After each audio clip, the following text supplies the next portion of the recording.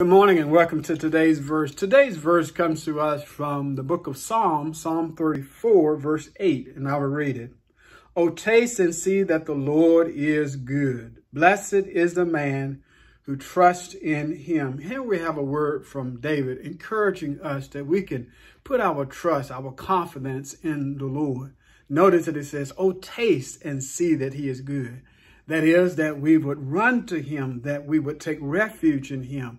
And we can do that because we know of the attributes of God that David points out here. How God is a provider, how God is a deliverer, how God is a protector. And listen to the verses that come before it with no further explanation than the verses themselves, how they declare the goodness of Almighty God. Listen to what David says, beginning at verse 1.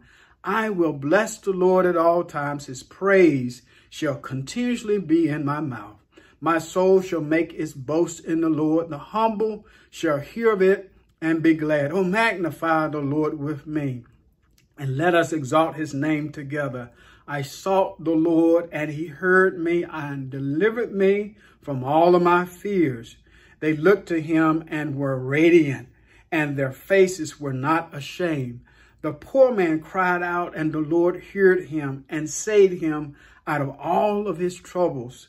The angel of the Lord encamps all around those who fear him and delivers them. Oh, taste and see that the Lord is good.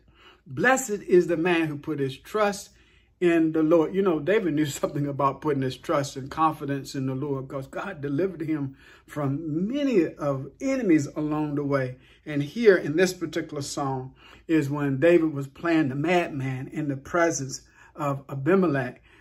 He was in the enemy's camp. And you know, when you're in an enemy's camp, sometimes you got to pretend to be like folk that you're not. And so that's what David did in order to escape. But he realized that God was watching over him, that God kept him as he kept him when he was a youth, as he was a shepherd boy, kept him from the paw of the lion and the bear. He kept him from his enemy, Saul, and others that pursued his life. God is a protector. God is a deliverer. God is a provider. Oh, taste and see that the Lord is good. To God be the glory for the great things he has done. I pray that you would meditate upon this verse, that it would be a word of encouragement to you today. And be safe as you go throughout your day. And then tune in again tomorrow as we consider today's verse. Amen.